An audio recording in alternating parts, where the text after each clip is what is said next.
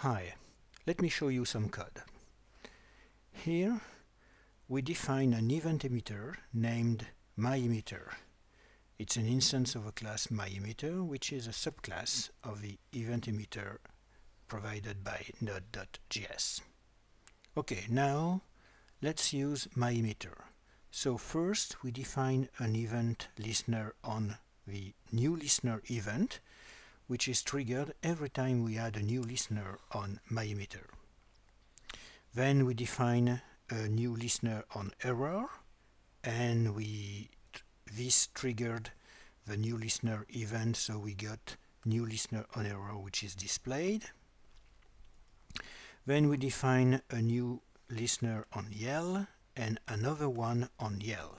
So the first one print the sentence in lowercase, the second one print the sentence in uppercase. And then we emit the yell event, and we got two console logs, hello world and hello world in capitals. We also emit the shout event, but since there is no listener on shout, it got forgotten. Then we define a new listener on shout, and this new listener in fact just re-emit the same data to the yell event. Then again we emit a shout event, and we got bye bye in all capitals. That's all.